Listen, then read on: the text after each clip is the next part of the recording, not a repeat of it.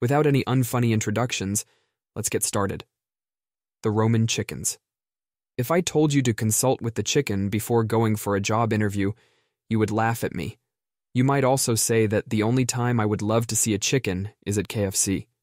But in Roman times, chickens had more value than just filling a hungry person's belly.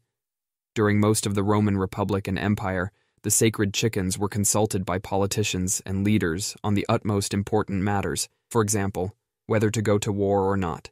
Sacred chickens were raised by the Roman priests. Those priests would observe the behavior of the chickens toward the food.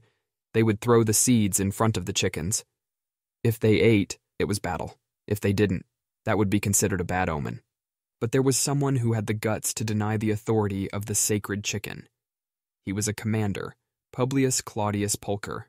During the First Punic War in 249 BC, Pulcher was in command of the Roman fleet and was preparing for the naval battle in war against the Carthage. So before engaging in battle, he consulted the sacred chickens to know what would be the outcome. During the ritual, chickens refused to eat anything. The outcome was decided by the sacred chickens. However, Pulcher said, if they will not eat, they will drink, and ordered to throw those chickens overboard into the sea. This was an indication that he didn't believe in it, or that he was quite sure that he would win. He proceeded with the battle, which didn't end well for him. In that disastrous battle, almost all his ships were lost, and thousands of Roman soldiers were either captured or killed. In another instance, sacred chickens ran into the woods before they were consulted for an upcoming campaign against Numantians. Those chickens were never found. Result? Decisive military defeat. So, my humble request to you is to remember the sacred chickens before eating chicken because they could give you signs for your important upcoming event. Xerces Vs the Sea. Xerces I was a Persian ruler who served as the fourth king of kings of the Achaemenid Empire. He was known for his massive invasion of Greece from across the Hellespont, a campaign marked by the battles of Thermopylae, Salamis, and Plataea. In 480 BC, he journeyed with his enormous army to the Hellespont Strait, which separated Asia from Europe. To get his army quickly into Greece, Xerxes ordered to build the bridge across the strait. To construct the bridge, they used many small boats tied to each other. But before his army could cross the bridge, a storm arose at sea and destroyed the bridge and a significant portion of his ships. Frustrated and furious, Xerxes ordered his soldiers to whip the sea 300 times with the chains and stab it with red-hot iron, like that was going to do some critical damage to the sea. He also ordered to throw the handcuffs into the sea, symbolizing the sea's submission to his authority. This was fun until he ordered them to behead the engineers involved in the construction of the bridge. Eventually, they built the bridge and crossed the strait, but were defeated by the Greeks. So, the Persians retreated to the bridge, only to find the bridge destroyed by the sea again. Clearly, Xerces 0, C2. King Taejong fell off his horse. Taejong was the third king of the Joseon dynasty in the 15th century in Korea. During the whole Joseon dynasty, professional historiographers kept records of all the events, from the daily lives of the kings to economic, religious, and diplomatic affairs. They called these records sacho. They strictly wrote and maintained the records with total neutrality, which is difficult in today's scenario, as you all are aware of.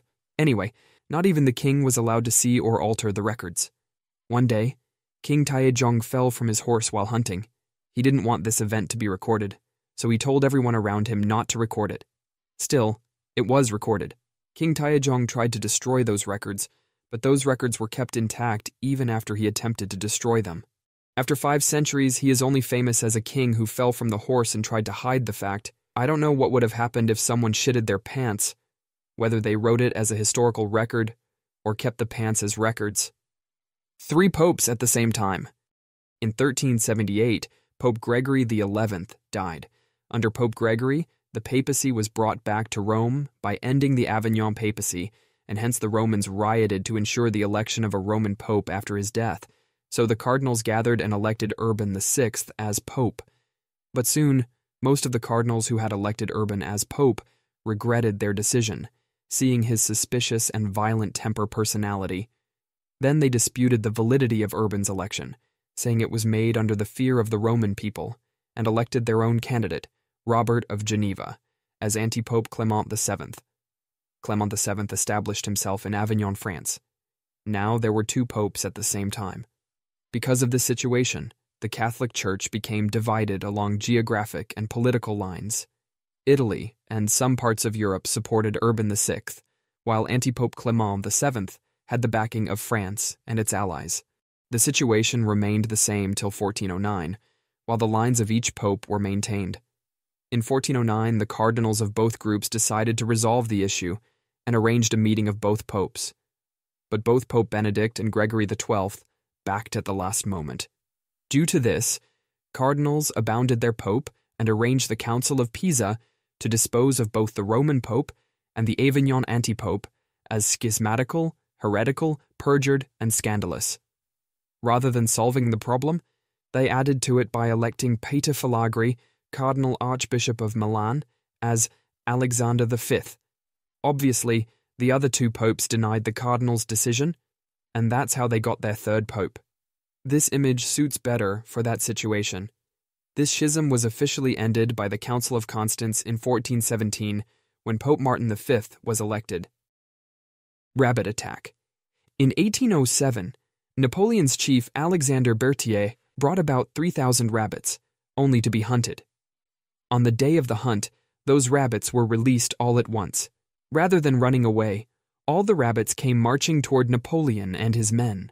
Napoleon locked himself in a carriage until the area was cleared by the men. The rabbits defeated Napoleon. I think rabbits could recognize the men in power because another rabbit attack took place 1.5 centuries later, but that was a solo attack. On April 20th, 1979, then American President Jimmy Carter was enjoying his vacation in his hometown of Plains, Georgia. He was fishing in his rowboat in a pond on his farm. While fishing, he saw a swamp rabbit swimming towards him. Rabbit was marching his way towards him in a furious mood, hissing continuously and flashing his teeth. Realizing this enormous threat, Carter started hitting and splashing the water with the paddle. Due to this resilient reaction, Rabbit must have realized with whom he was dealing, so he retreated and changed his direction away from him. This is the photograph taken by the White House, which shows both in one frame. This photograph wasn't shared at that time, so cartoonists drew their own exaggerated interpretation of the event. This rabbit incident was also used to portray Carter negatively, like how someone who gets scared by rabbits is going to lead America and stop the Soviet Union. 1904 Summer Olympics Marathon. 1904 St. Louis, America, was the first time the Olympic Games were organized outside Europe. Who would have thought it would be remembered as the most comic, scandalous, and chaotic Olympic event ever held? The major contributor to this infamous label was the men's marathon. 32 athletes from 12 different countries were qualified for the marathon. Only a few of them were experienced and recognized marathoners.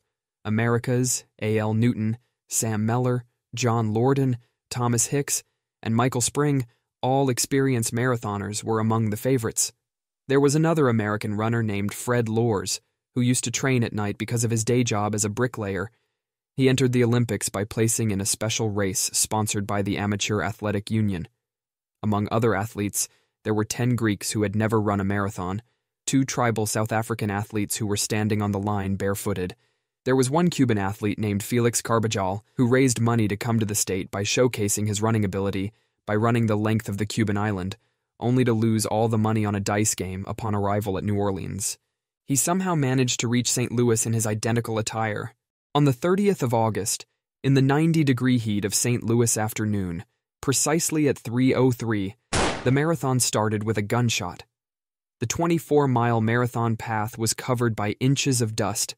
It had hilly areas with long ascents and rail traffic. Not only this, but athletes also had to tackle the people walking their dogs on the same road. They didn't have the protected, even, and restricted roads like today's marathon. Athletes were also provided only 2 water breaks, 6 miles and 12 miles, because the secretary of the Amateur Athletic Union, who evolved into the St. Louis Games organizer, wanted to see the result of purposeful dehydration. The race started with Thomas Hicks getting ahead within the first mile of the race. Californian athlete William Garcia could have been the first casualty of the Olympic marathon due to the plumes of dust swirled by the officials' motors. He collapsed on the side of the road, and then he was immediately hospitalized. His guts and esophagus were affected by the dust. In another place, Wild Dog chased one of the South Africans a mile off course, which I believe could have been another purposeful animal attack by the St. Louis game organizer to study the performance under fear. Anyway, our gambling mailman and pro dice player Carvajal was having a good time by snatching the peaches from the people, stopping a bit to chat with the people in his broken English. But after suffering from stomach cramps, he laid down and took a nap. At the 9-mile mark, bricklayer Lors, the night owl, also suffered cramps, so he hitched a car ride, waving to the spectators and to the rivals like a politician. This was a literal mockery of the Olympic Games. In all this chaos, Thomas Hicks, who was an American favorite, came under 2-man support at the 10-mile mark. Hicks managed to keep himself alive in the race, even though the 2 supporters weren't providing anything he demanded. At the 18-mile mark, they fed him strychnine, the first recorded instance of drug use in modern Olympic sports, and egg white. Meanwhile, bricklayer Lors emerged from the 11-mile ride in his automobile, ignoring Hicks' handlers' shouts towards him. Lors climbed down the vehicle just 5 miles before the finish, and then completed the race, obviously in first place. "An American won," people chanted in joy. Alice Roosevelt, daughter of then-American President Theodore Roosevelt, was about to lower the gold medal over Lors, but someone from the crowd claimed Lors had not run the entire race. Realizing that his foul play had been recognized, Lors's face was like, "Haha, I was joking, I never wanted the medal." While Hicks somehow managed to breathe and kept his legs going with the help of 2 handlers who gave him the same cocktail as before, but with some brandy. At last, his trainers carried him over the line aloft, while his legs were still going back and forth. He was awarded the gold medal and was the official winner of that strange, challenging, and comic marathon. That's it for today. Like and subscribe if you enjoyed the video. See you later. I mean, in the next video. Bye.